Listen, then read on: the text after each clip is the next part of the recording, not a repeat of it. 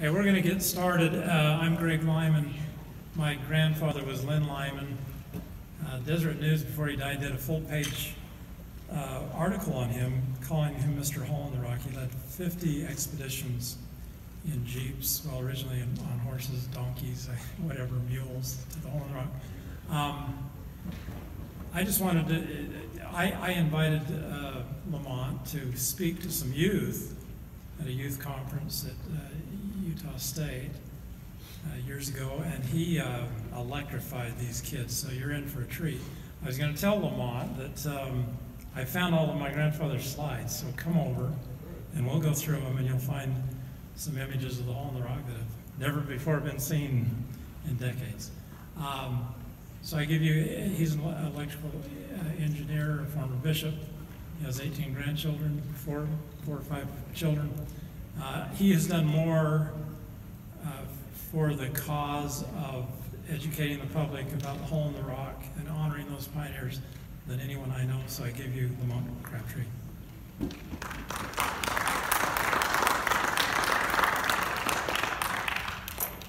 Thank you very much. Can you hear me? I can't see you, so I assume you can hear me. It's a pleasure to be with you. I'm going to, a lot of this is review for many of you, but I'm going to walk through some of the challenges they faced on the journey, and in particular the challenges that Platt D. Lyman faced as he was called upon to become the primary leader of the journey at a very young age of 32. Here there were members of the journey twice his age. And what a remarkable experience this must have been for him. Just to put things in perspective, I know all of you are familiar with the Hole in the Rock, and it's a bit intimidating to talk about the Hole in the Rock to the Lymans. You know, I usually ask if there are any descendants or anyone in the audience that have connections to the Hole in the Rock journey. And I'm always at ease if there aren't any, because then it doesn't matter what I say, nobody knows any better. But I know that's not the case today.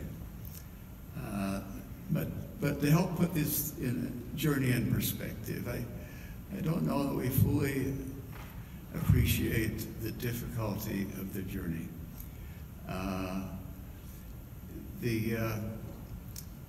Now, I don't want to compare this to things like the Willie Handcart Company, because from a standpoint of the loss of life, they did not experience anything like that. But from a standpoint of the difficulty of the journey, the length of the journey, it took them 3 times longer to go from Parowan to Bluff than it took the Willie Handcart Company to go the 1,300 miles to Salt Lake. The Willie Handcart Company made an average of 15 miles per day, even with all their difficulties. The Hole in the Rock, their total average was 1.6 miles per day. I have a friend, an acquaintance, he's since passed away, by the name of Montel Seeley, and some of you have probably seen the Castle Dell pageant. He wrote that pageant, and he was a man who was very comfortable in a wagon, covered wagon, or pulling a handcart. And he called me one day. He told me that he was a descendant of Hole in the Rock pioneers. And it was right after the sesquicentennial celebrations of the pioneers coming to the Salt Lake Valley. And during that celebration, he had built a handcart, and he had pulled his little handcart the 1,300 miles to Salt Lake during this celebration. And he was in his 70s at the time. And he called me after this experience and said, Lamont, I would like to take my handcart from Escalante to Bluff. And I want to live off the land. I want to know where all the springs are. So I met with him and gave him maps and told him about the springs I was aware of. And got to Bluff a couple of weeks after he began, he called me again and he said, Lamont, pulling a handcart the 1,300 miles from winter quarters to Salt Lake was a walk in the park. Now I have had a real pioneering experience. Now with respect to Platt D. Lyman,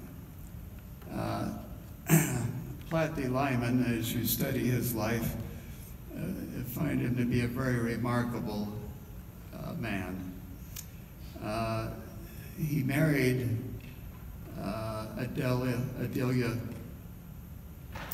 Robinson at the age of 19, and within days left for his first European mission. Then I believe he was 27 years old when he was called again to England on another mission. And when he returned at the age of 29, he was called as the Bishop of Oak City. And then just a few years later, he was called to help preside over the San Juan mission and the journey to Bluff.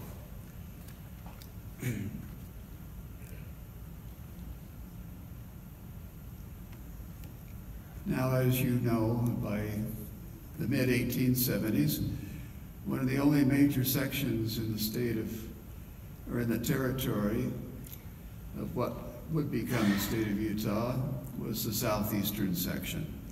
There had been attempts to colonize the area with the Oak Mountain Mission as early as 1856, but they had failed.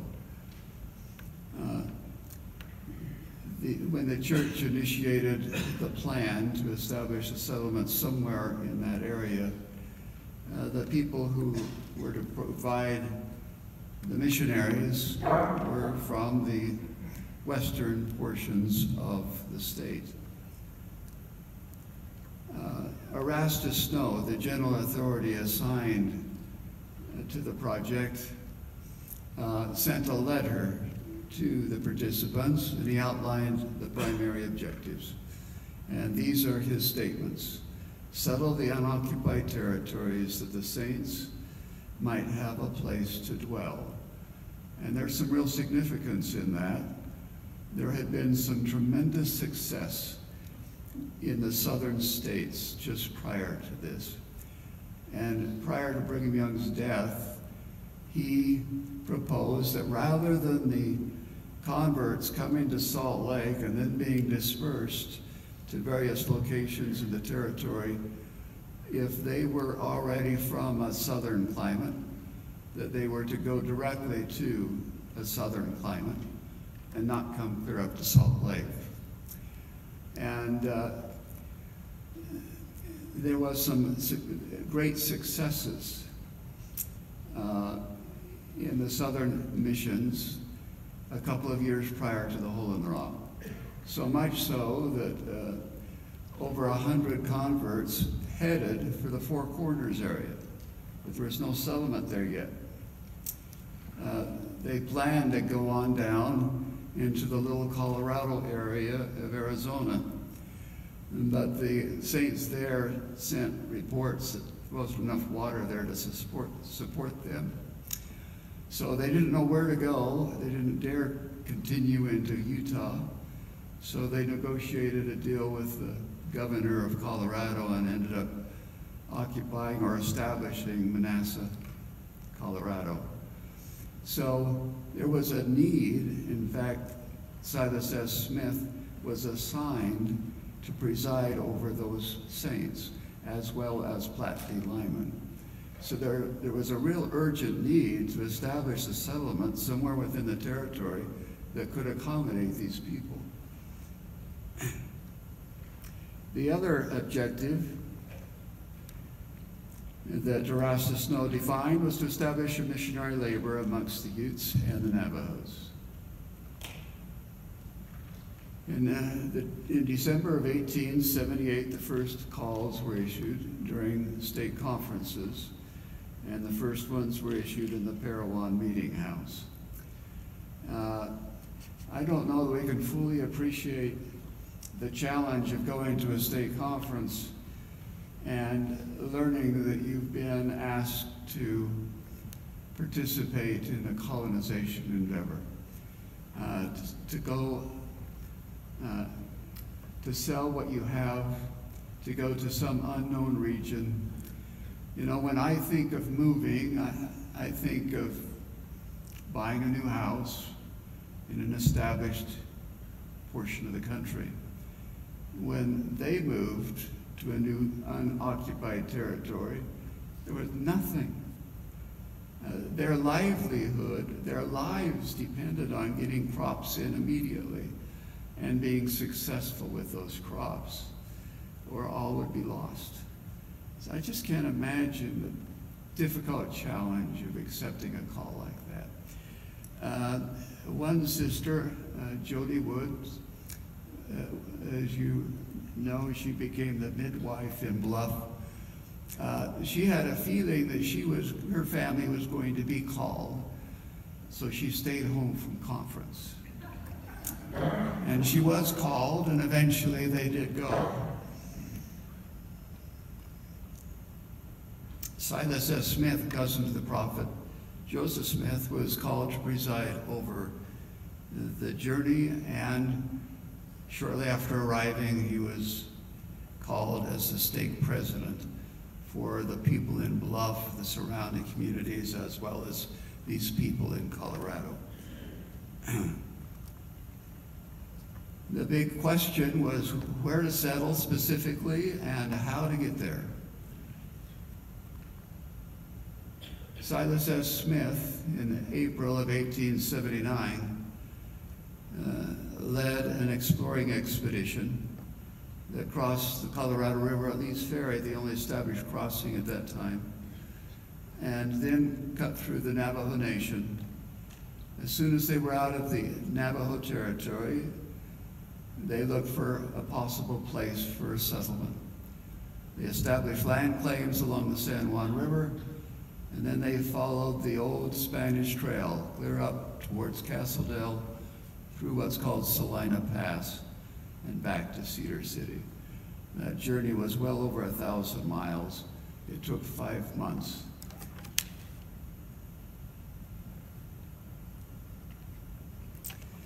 Now, it's interesting, there's lots of speculation as to why they didn't take the southern route.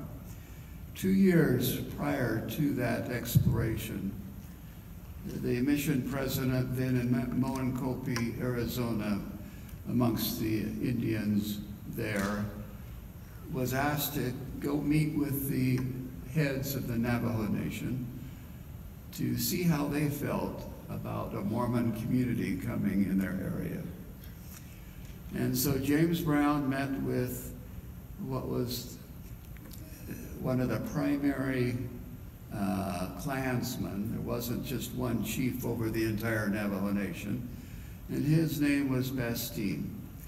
And he said to President Brown, just wait a few minutes here on my property. I'm going to send messengers out and invite the other main clansmen to come. So within a few days, he had 13 other main clansmen of the Navajo Nation, as well as 200 other participants come to this meeting. And Chief Bastine presented what it was that James Brown was asking, which was, how do you feel about a Mormon community coming amongst your people? And they powwowed together, and their conclusion and what they told President Brown was, you're welcome to come as neighbors, but we do not have enough water. You cannot use our springs. That right there completely eliminated the southern route for the main mission. The explorers went that route. They just had a small group. They had to negotiate and pay for the use of some springs, and in some cases they had to make new ones. And in a few spots they almost lost their lives. So taking the southern route was absolutely out of the question. It was totally against what the Navajo leaders' wishes. Now, while Silas S. Smith is doing all of this exploring, Platt D. Lyman goes to General Conference in April of 1879. And he talks to the leaders of the church, and he said, we're having a very difficult time in Oak City. There's just not enough water to support the people there. How would you feel about me being released as the bishop and going elsewhere with my family? And while he was there, Erastus Snow heard about this, met with him, and asked him how would he feel about taking his family over to the Colorado River. Now, they hadn't decided for sure on the San Juan River yet. The explorers weren't back, but it was going to be somewhere in that area. And Platt D. Lyman said, I will be glad to go wherever the church would like me to go, provided I get an honorable release as bishop. Otherwise, I will stay right here in Oak City. Well, they gave him that honorable release. And then in August 1879, he gets a letter calling him to be Silas S. Smith's assistant to head the group of people to the San Juan River, there in the Four Corners area.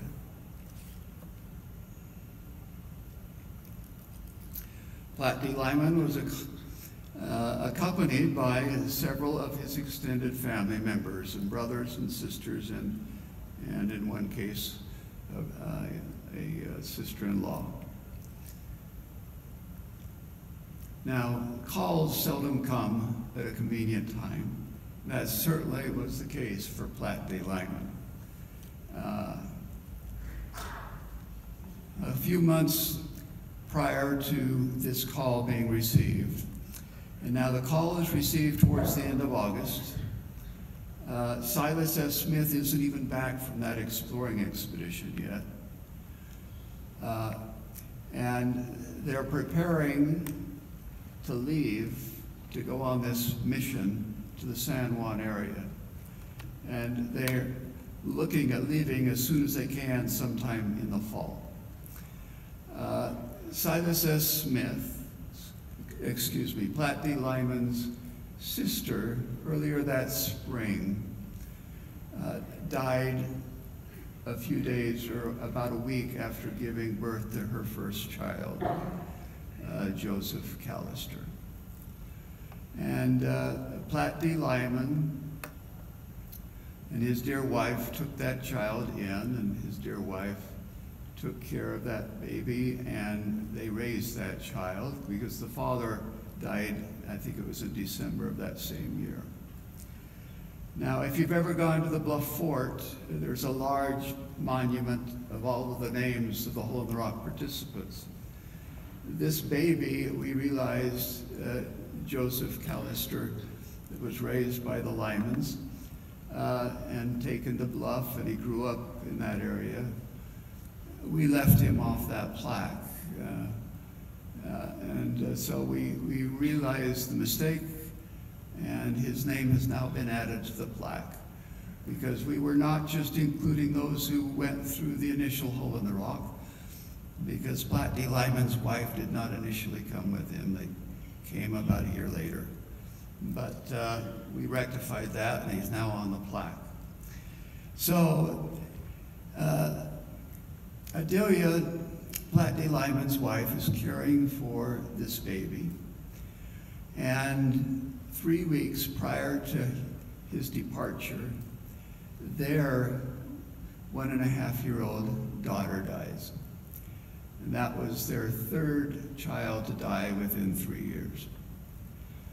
And Adelia is expecting Albert R. Lyman at the time. She's 5 or 6 months along.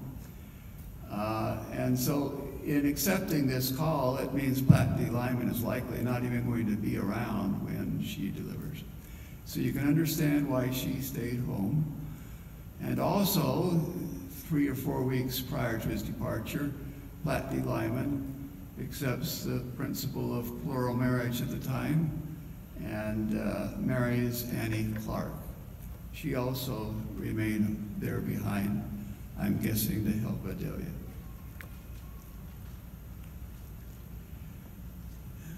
After Platt D. Lyman gets back, they gather everyone in a state conference, and Smith, these are notes from that state conference. It says that Silas S. Smith persuaded the people not to go via the Navajo Nation. He understood the issues there, and the original intent must have been to go that way because there was already a ferry. So he convinces them we can't go that way. And he announces that the decision is made to go via Salina Pass. So that's their plan. They're going to take the Salina Path route, clear up through the old Spanish Trail. Now, the old Spanish Trail was not a wagon road at the time. The first people who took that route into Moab had to lower their wagons over a cliff that you can still see just east of the entrance of Arches National Park. So it was no easy route, and they would need a ferry on the Colorado River at what is now Moab. They would also need a ferry on the Green River.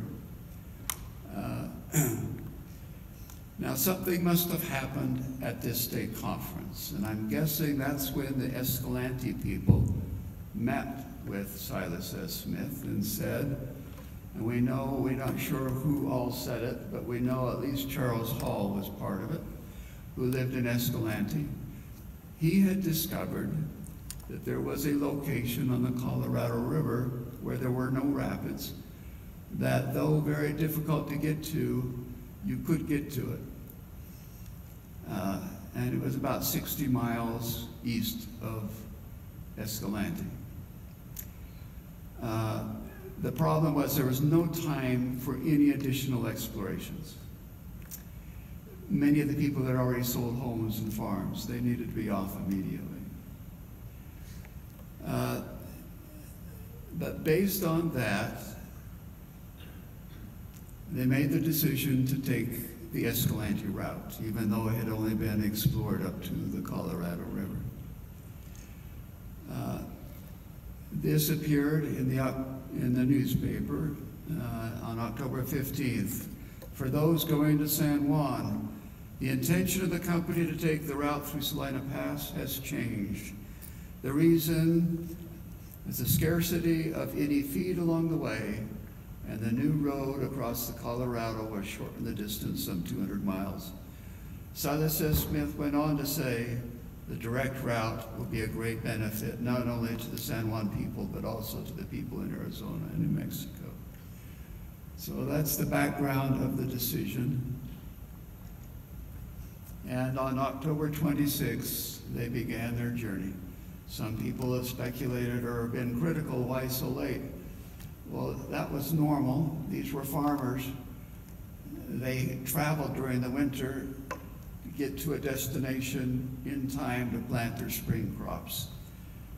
Plus, you wouldn't want to travel in the heat with your teams down in that area.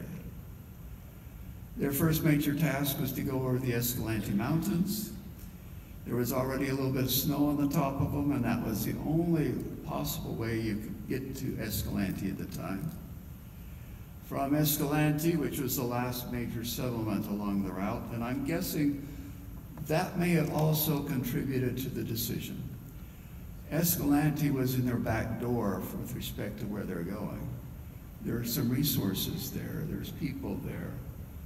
There are some people who can build a ferry. There are log timbers up in the mountains. Had they gone the other route, they would have had a tremendous distance to go, 400 or 500 miles to get to the Moab area, and then they still got to build a ferry. So there were some other advantages of this route, primarily the town of Escalante and the resources to build a ferry, and Charles Hall knew how to do that. The Escalante Desert was flanked on one side by the Colorado River, the Escalante River, and on the other side by the Caparowitz Plateau. They headed out in the Escalante Desert toward what became 40 Mile Spring. Their route was initially quite easy and easily traversed. The specific route was chosen based on watering holes, such as 10 Mile Spring, 20 Mile Spring, Coyote Hose, and then 40 Mile Spring. This is 40 Mile Spring. 40 Mile Spring soon grew to a population of 250 men, women, and children, and over 85 wagons. And this is where Dance Hall Rock is located.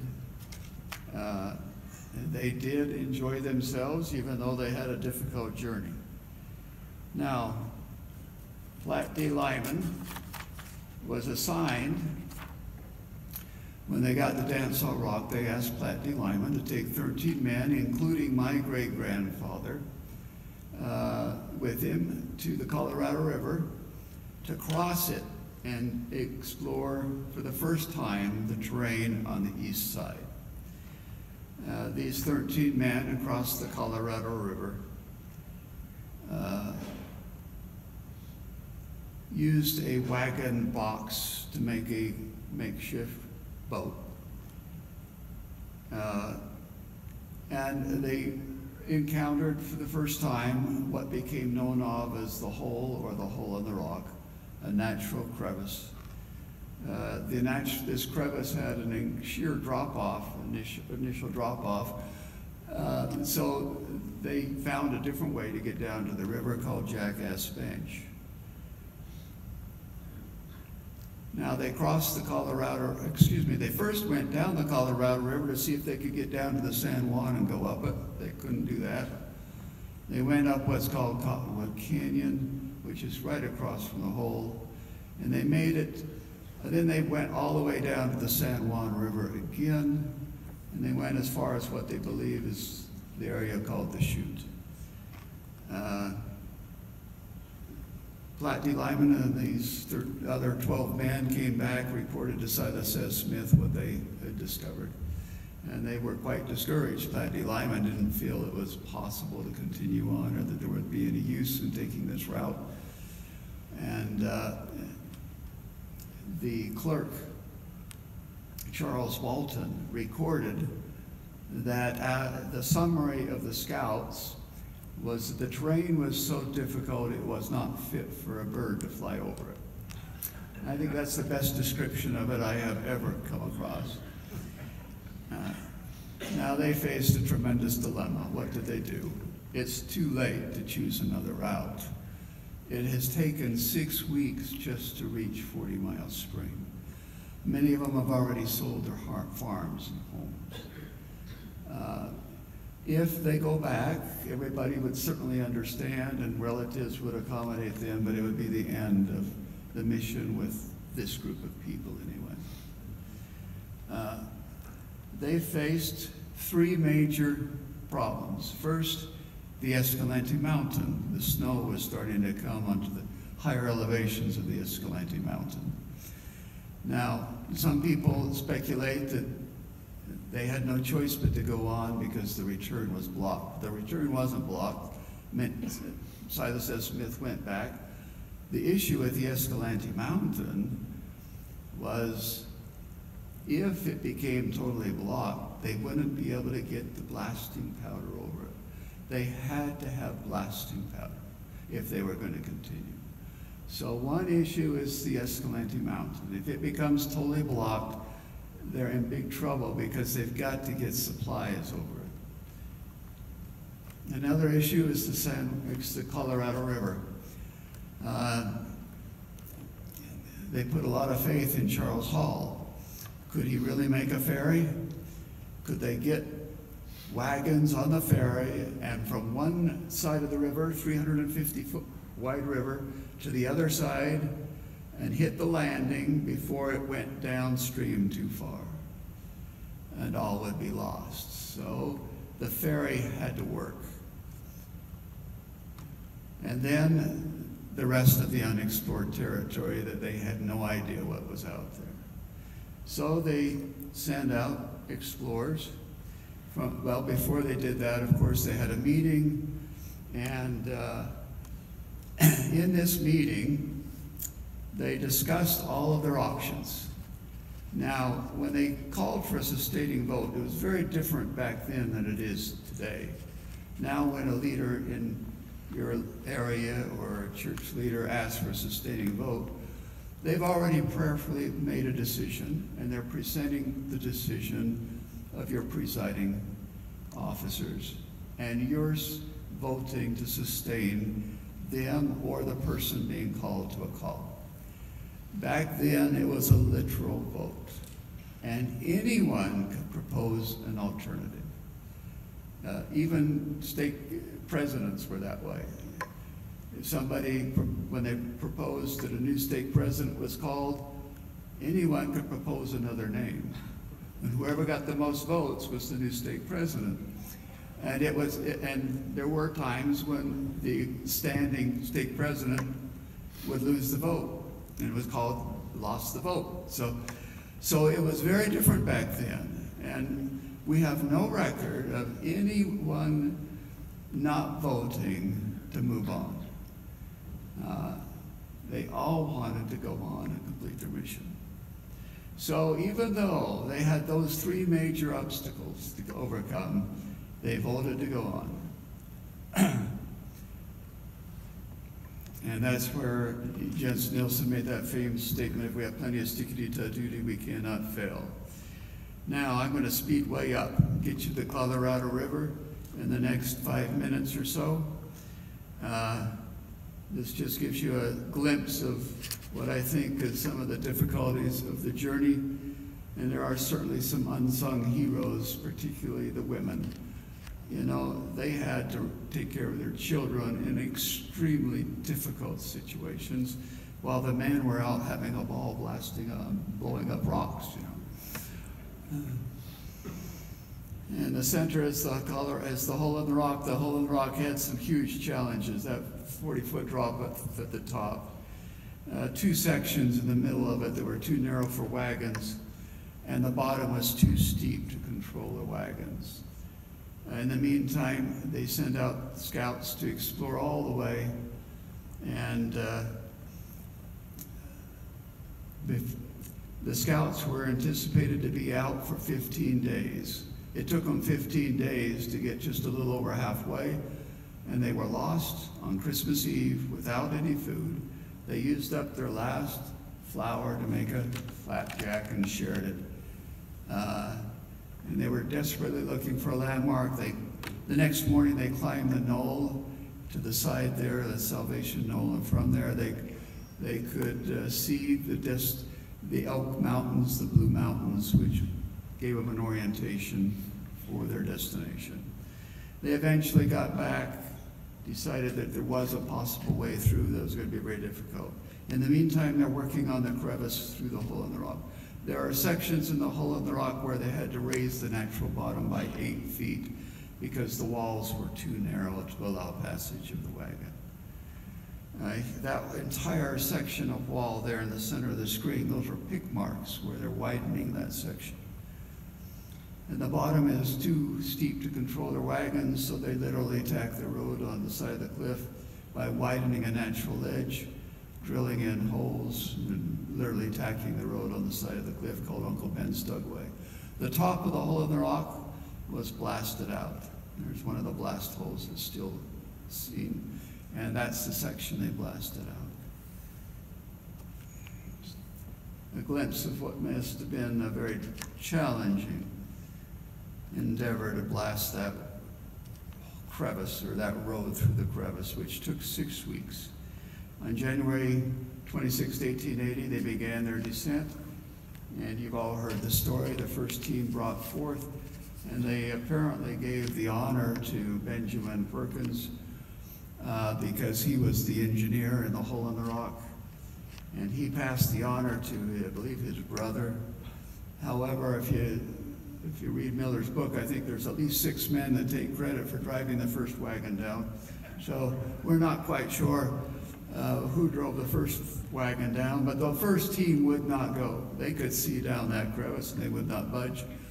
But fortunately, somebody had 2 blind horses, and the blind horses didn't know any better. And after they went down, the other teams could pick up the scent of the first one and gave them some courage. Illustration of the man hanging behind the wagons to help slow it down during the initial descent. And those are our children, now all grown up. Now, Charles Hall was the one who built the ferry. When the ferry was large enough to accommodate 2 wagons, when they launched the ferry, it would be, the currents would take it downstream, they'd tie teams on it, pull it back up, so that it would land back at their original starting point. The ferry worked. This is one that matches the description, though this is not a photo of it, but it does match the description of what Charles Hall built, with the help of almost every man in Escalante. Now, the work really begins. This is Cottonwood Canyon. Cottonwood Canyon is a box canyon. They've got to come up with what's called Cottonwood Hill. And the Cottonwood Hill is divided into the Dugway, the little hole in the rock, and then they've reached that kind of territory. They've just now reached the area that Platte v. Lyman considered is impassable. They continue through this, that's the chute.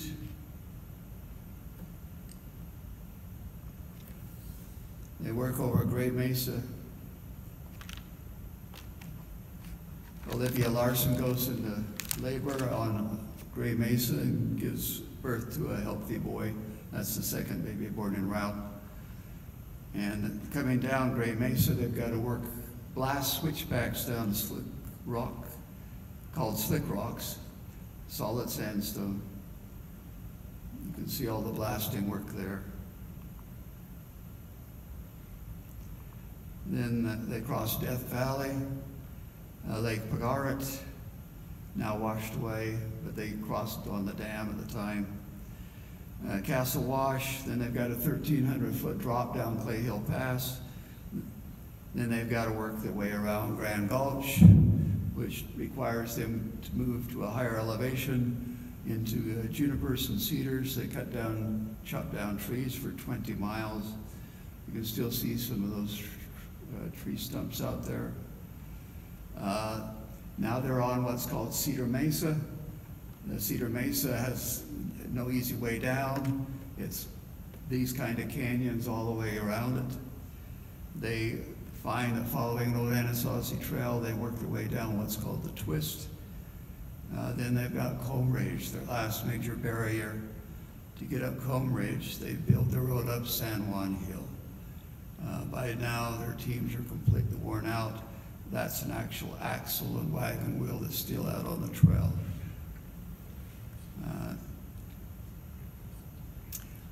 7 span of horses. That's 14 horses or oxen to pull one wagon. Nobody had that many, so those poor animals would have to make multiple trips. Jens Nilsson, one of his teams, died going up San Juan Hill. That's where, if you recall, the rocks were covered with blood from the forelegs of the struggling teams. Then on April 4th, 1880, they arrive in the Bluff Valley. They designated April 6th as the formal arrival date to coincide with the celebrations of the Restoration, with the organization of the church. Now, Jens Nilsson's daughter was not impressed. This is the worst place I have ever seen. Is this where we're going to stay? And he said, "Why, yes, where did you want to go?" Now, Sarah Williams was not a member of the church when she went on this. She came along to help care for her sister's children. she said the following: "I didn't see anything to stop for, nor could I see it possible to make a town in such a place. How thankful I was that I did not have to make my home there." But she was also impressed with the people. The unity among the people coming out with no conveniences. And yet they were just as happy as they could be. It was on the trip out to Bluff that my eyes began to be opened. The things began to come a little at a time. The singing had as much to do with it as any one thing, and the preaching of Platt Lyman. Now, Platt D. Lyman apparently took from his father, because I've read that Platt D. Lyman eventually became known as the most eloquent speaker in the church at the time. Sarah Williams joined the church, was baptized in the San Juan River, and then headed home, left Bluff. Wasn't long before she was back in Bluff, became the plural wife of Benjamin Perkins. And Sarah Williams is in this photograph with her 10 children, her sons in the background on the porch. Her first daughter, Mary Ellen, is who Albert R. Lyman married.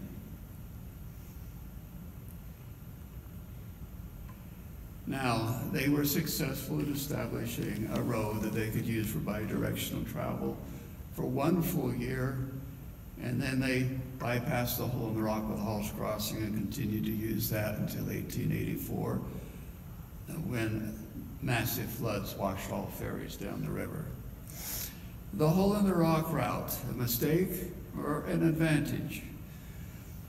If you look at the results versus the difficulty of the journey, I think it's very clear that it was a great success.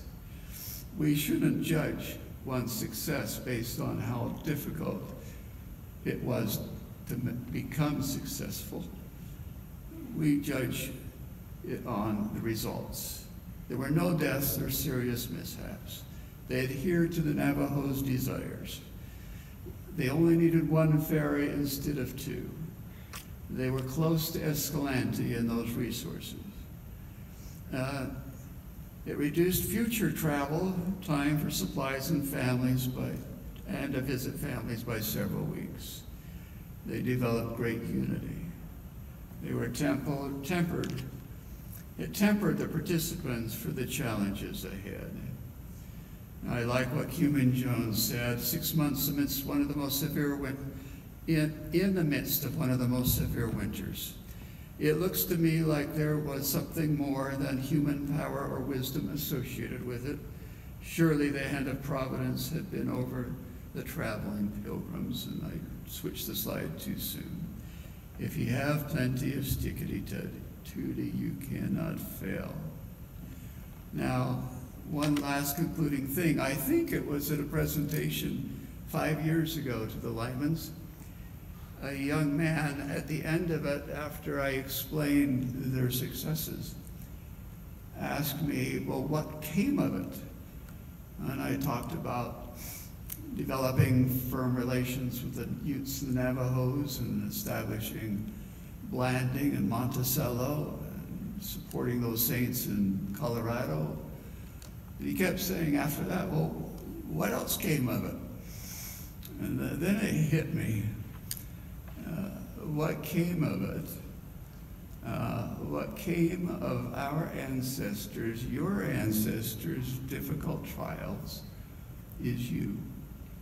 And that's the most important part of what they accomplished. Thank you, brothers and sisters. Any questions? Where did they get the material at that point to build the ferry? Okay, the ferry material, the Escalante Mountains, right in the back door of Escalante, had a sawmill. And so they built the ferry at Escalante in a prefabricated form, then dismantled it, hauled it to the hole, and put it back together. But did it travel with them on the initial journey, or did they go back for it? No, while they were building the road through the hole in the rock is when they were building the ferry in Escalante. So sometime before they crossed is when the people in Escalante brought out the ferry. And I didn't mention, there are some other unsung heroes, those who crossed the Escalante Mountain in those deep snows to bring in the blasting powder. That had to have been quite an ordeal. That in itself would make quite a movie, I believe. It's too bad we don't even know who those men were. Did they take the pieces of the ferry down the hole in the rock? Yes, they assembled it at the bottom. Well, they used that when it arrived. They were already, the hole in the rock road was well enough established so that they didn't have to use jackass bench anymore. Yes. Do you have any documentation as to just when the marriage with Amos Clark and Betsy Lyman took place? I can't see when he had time. Well, Family Search has a date. It was just 4 weeks before he left. So, but Family Search does have their marriage date. You might want to know that my wife's great-grandfather was the oldest one in the party. His name was Roswell Stevens. He was 70 years old, and he was the first person to die in love. Yes, Roswell Stevens was the oldest person, and it's great we've got a descendant of him here. And he was the first one to die just a few weeks, I believe, after they arrived in Bluff. And there was no timber to make his coffin, so they made his coffin out of his wagon box that brought him to Bluff, as I understand it. Anything else? I think I read Jens Nelson was also on a handcart company Yes. and was older. Maybe that's why he gave this opinion. But he said this was more severe to him. Yes, he did. Jens Nilsson was part of the Willie Handcart Company. He was the chaplain for the Hole in the Rock expedition and the first bishop in Bluff. And he said, wrote it down, that the journey of the Hole in the Rock was more difficult than what he experienced, that he experienced a horrible ordeal.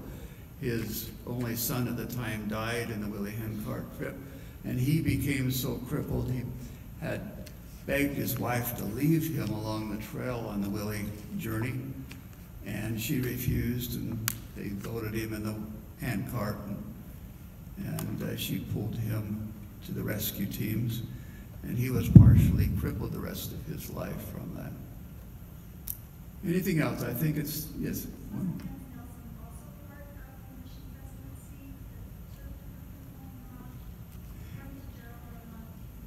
Let's see, you mean as far as the Silas S. Smith and, yeah. Well, he was called as the chaplain, so his responsibility was, I guess, the religious welfare. And then one of the remarkable things, my time's over, but one of the remarkable challenges that Platt v. Lyman had, I didn't make this clear, Silas S. Smith left after they decided to go on at 40 Mile Spring. He was a member of the state legislature. He went back to Salt Lake to raise funds and to get the blasting powder and the man. And he got sick back there. So he did not rejoin them until they arrived at Bluff. So this 32-year-old young man, Platt v. Lyman, was in charge of the entire journey. When they arrived at Bluff, Bluff had been designated as one of the land claim areas. But there was not enough property. When they looked at the size of the lots they felt they needed to support a family, it could only support 2/3 of the company. And the rest would have to move up to Montezuma Fort. But they were united and they were tired and they didn't want to go anywhere. They all wanted to stay together, but there just wasn't enough land. So they drew lots. They drew lots to see who could stay in Bluff, who would have to leave. Platt v. Lyman drew a blank lot. He would be one of the ones who would have to go, along with another third of the company. But the people that drew blank lots didn't want to leave. They were too tired. They wanted to stay.